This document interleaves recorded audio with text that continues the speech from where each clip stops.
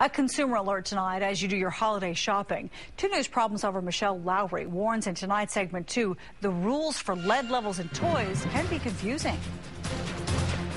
Alex McCoy was excitedly preparing for the birth of her first granddaughter. I could cry thinking that I might have given that to my granddaughter. This plush pink bear, bought at a Tulsa Babies R Us store, was concerning. It says, warning, contains lead, may be harmful if eaten or chewed, may generate dust containing lead.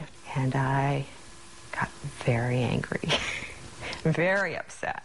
Federal guidelines require that the outside of a child's toy must contain less than 90 parts per million of lead. The amount permitted on the inside is even higher. I have heard horror stories about lead in children's products. McCoy's toy was never independently tested for lead, but recently similar labels were found on toys bought from several Phoenix area Toys R Us stores. Those toys were part of the store's Animal Alley line of stuffed animals. And our Scripps affiliate in Phoenix contacted Diane Eccles, Chief of Environmental Health Issues at the Arizona Department of Health. I would think in today's age we could find ways to not have pieces and parts that still contain lead. As part of an investigation in Arizona, employees of our affiliate bought 7 stuffed animals with the warning labels, plus a Jeffrey the Giraffe doll, which did not have a warning label. They were all taken to a certified lab in Phoenix for testing. In the television station's test, the toy that tested with the highest amount of lead was Jeffrey the Giraffe. Remember, he didn't have a lead warning.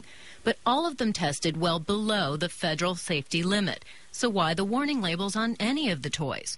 Our Phoenix station got the same response McCoy did when contacting the R Us family. In both situations, the company says they are following an Illinois law that requires manufacturers put warning labels on any product with lead content that is more than 40 parts per million.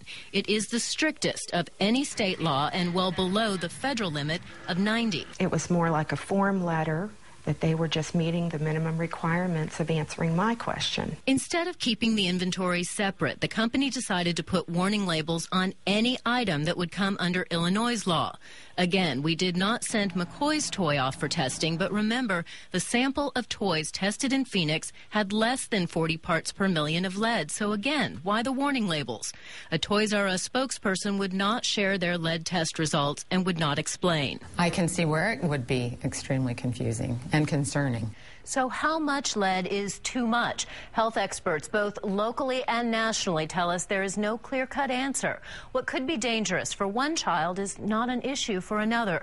But groups like the one that spearheaded the law in Illinois want the level of lead dropped to 0. McCoy has her own advice.